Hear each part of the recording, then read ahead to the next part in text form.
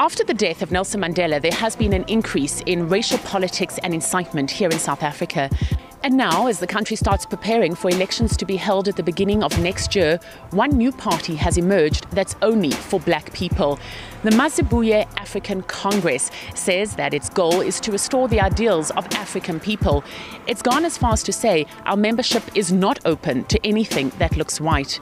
This is a far cry from how Mandela saw the Rainbow Nation. We have to look to all ethnicities, and so I don't think it's a good concept. I don't think it's something that will work here.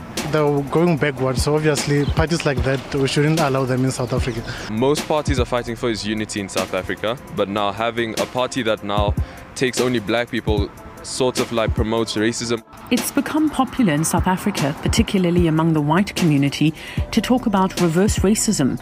In other words, discrimination against white people. Whereas once people of colour were denied jobs, education and political power, the tables have now turned.